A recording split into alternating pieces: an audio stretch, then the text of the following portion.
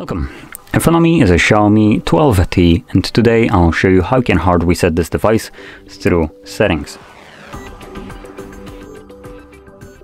So to get started, you want to open up your settings.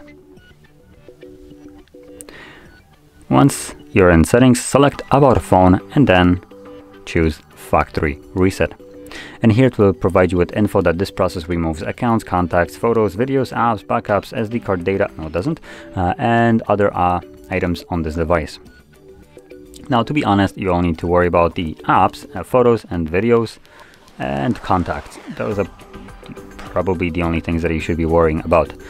So to shorten this and clarify this, anything that you keep on the phone itself, not on the back, on the cloud or on your Google account, if you want to keep it, do make a copy of it. If you don't, disregard this.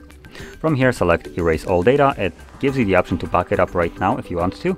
To keep in mind, this is backing up the device to Xiaomi Cloud, which means you will be only able to restore this backup if you're restoring it to a Xiaomi phone and no other device or no other brand. But I don't want to back it up. I'm going to progress here by selecting Factory Reset. Now it does tell me all backups stored on this device will be deleted permanently, backups, imported items, and whatever. So basically it removes everything. Let's select Factory Reset, and here we have Xiaomi letting us know for the third time, now blocking us by 10 seconds, that Factory Reset deletes all data. Like, I hope it does, but I hoped it wouldn't waste my 10 seconds. Oh wait, no, never mind. It's for the fourth time now that we get to know and have another 10 seconds of our life wasted that we never get back. Thanks Xiaomi, F off with this. Your customers, I assume, aren't the absolute biggest effing donkeys, so we don't need our time to be wasted right here. Just do what we selected. But once you press on that OK button after the 20 seconds of your life that have been wasted, the device will begin resetting. Now this process will take about 3 minutes maybe to finish up. And once it's completed, we'll be then presented with Android setup screen. So I'll be back once that is visible.